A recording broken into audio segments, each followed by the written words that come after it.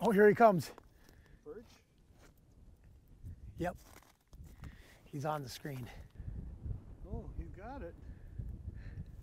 Watching the camera. Oh, yeah, look at him go. You got him. Oh! I had him in my hand, reaching for a 9-inch perch. Hey, it was fun though.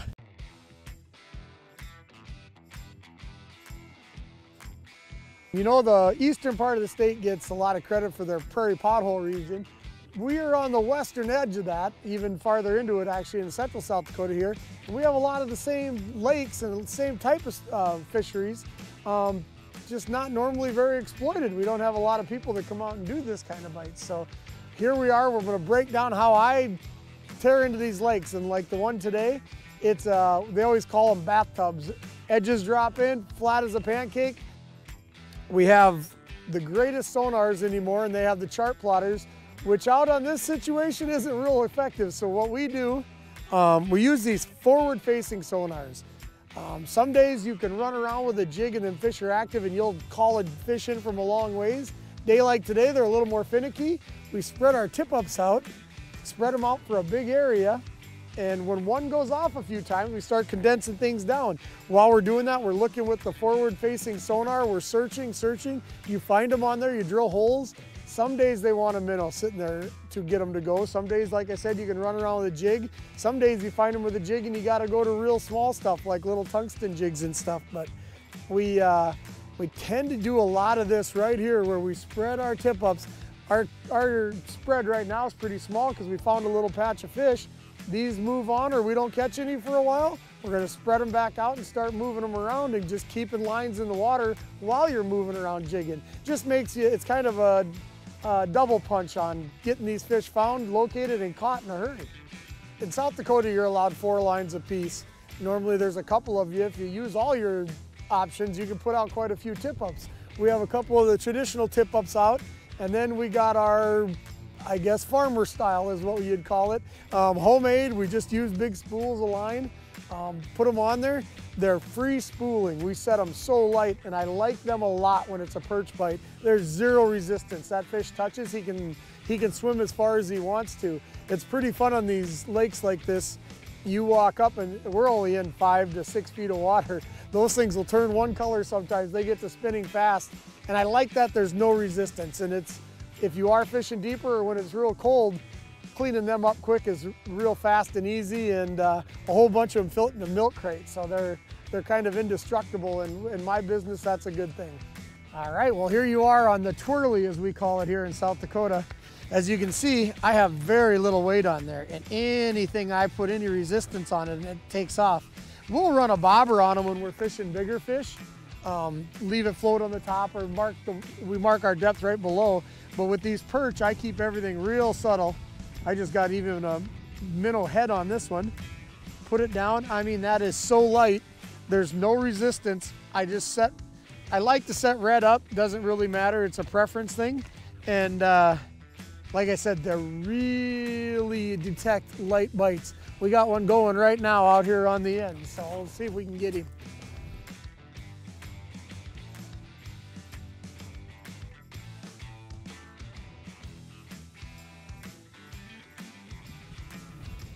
Oh, yeah, it's gonna be a tiny little walleye. Oh, not anymore. There he goes.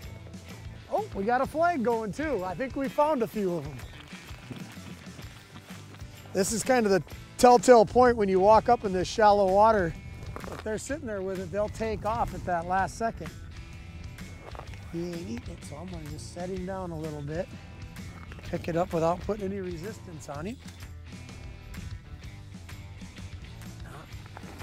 And that's kind of the point of the tip-ups. I say it's not about catching them a lot of times, getting bites. Once we get them located with these and cover all that water, you'll have one line that'll go off 10 times. And I have no idea how them fish can pick. I mean, there's patches of weeds out here, and we find that with the forward-facing sonar. But more than anything, they'll pull these and they'll bite them minnows and drive you nuts. But it doesn't drive me nuts at all. That just shows me where to target. I'll move in, dig some holes, and do some jigging here, and then you can catch them more finicky fish. But All these things, I mean, it's fun when you catch them on them, but it's more, I would much rather catch them on a jig stick, but this is just an easier way to find them so you can. Another walleye. Oh no, just a decent little eater. Man, he pulled hard. He ate it just how you want that tiny little treble hook too, right in the corner of his mouth. Tell you what, he's going to the fish fry.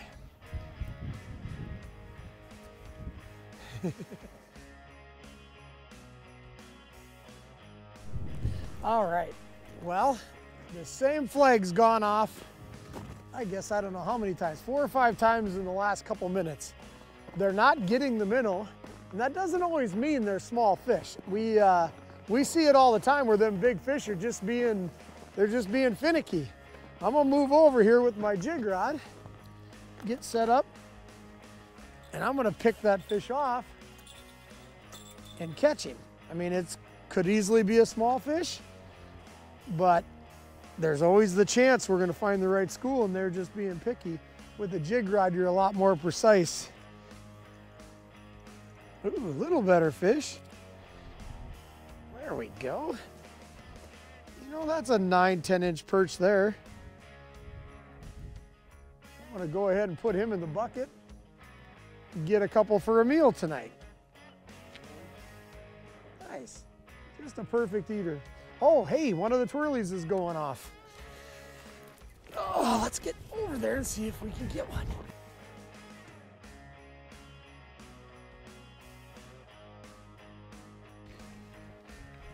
Oh, no, just another. Ooh, boy, I am gonna have a good meal tonight. That's exactly what we're looking for. You know, just 9-10 inch perch. There are way bigger ones in this system and we catch them a lot. Just happy to have found a few now. I'm gonna get a couple for a meal. You know, South Dakota has real liberal limits on their panfish and stuff like that.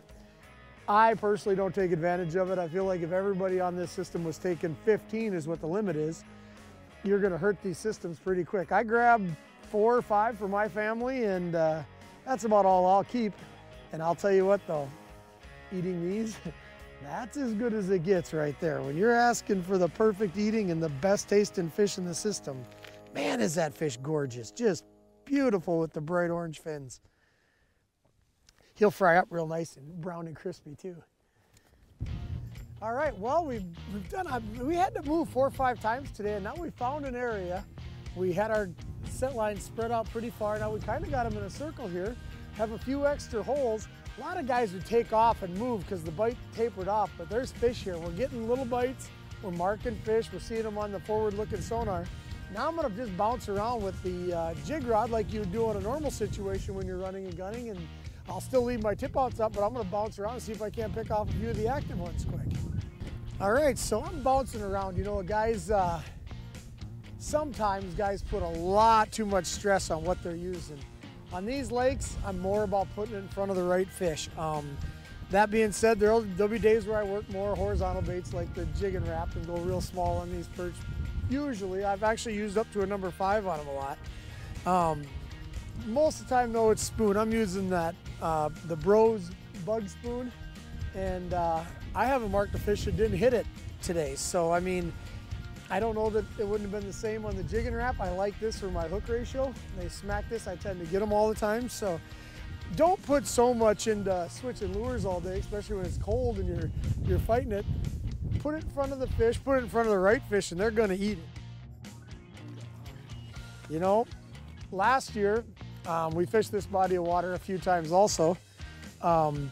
This was a fish you didn't even look at, and this year I won't keep this one either. He's a little small for what I'm looking for, but it just goes to show you never know on these lakes. They fluctuate so fast. Our walleyes, a couple years ago, you couldn't catch a keeper out here. There's a lot of them 16 to 18s, caught a number of them in that 25 to, I haven't seen one over 27 yet, but it's just fun because these things vary so fast. And one thing about the perch, they grow so fast in these lakes with all the scuds and freshwater shrimp, bugs, everything else is just, well, you can see there's shrimp on his tail.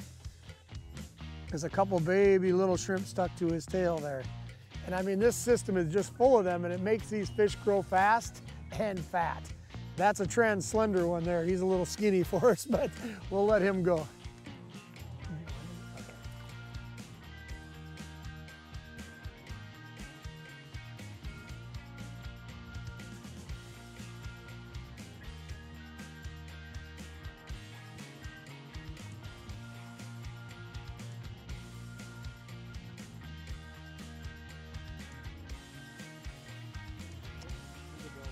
Oh, hey, look at here. One of our side ones are going off. We'll go catch one on the tip up.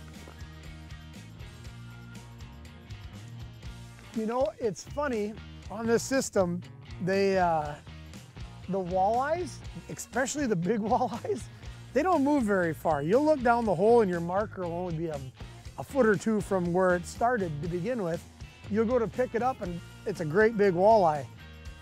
Most of the time, the perch, you come up and they take off. They're a little spookier, so I'm hoping this is a big walleye, but we'll see here. Just a little slack. Pick it up and see if he's here. No, he let go of it. So it's probably a perch. He just gave it a pull. Didn't like what he felt, but that's what it's here for, is to find them for us. The minnow's good. Put it back down and see if it goes off again. If it does, we'll move over here with a jig rod. So what are you two up to? Oh, look at here. Heck yeah.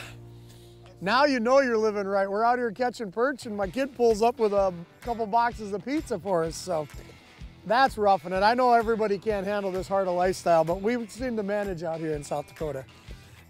Oh, look at there. Heck, I think there's even enough for a camera guy. Are you camera shy, Sass? Hey, tell us about it. Are there fish here? Tell us about it. Oh, am I glad she came across the breadsticks and didn't eat them all. All right, we better get a bait and get back to work here.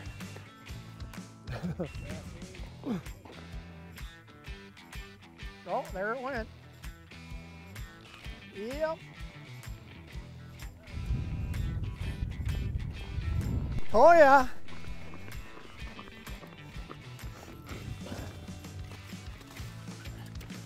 Well, that ain't a perch. That feels much better. Nice little walleye. Perfect. Well, let's turn around here so we can see him in the sun, but you know, just a 14, 15-inch walleye. Beautiful colors. Wow, is he pretty. That is perfect for the last. That's probably one of the last ones I'll put in the bucket. That'll make a perfect meal for me. He swam a lot of line off that. And we're getting a little later in the day, as you can see, and I'll expect more of these now as the sun goes down. Last year when the water was dirty in this lake, they bit all day. Now with the clean water, it's more of an evening thing. So catch perch during the day and walleyes right at dark. It don't get much better than that.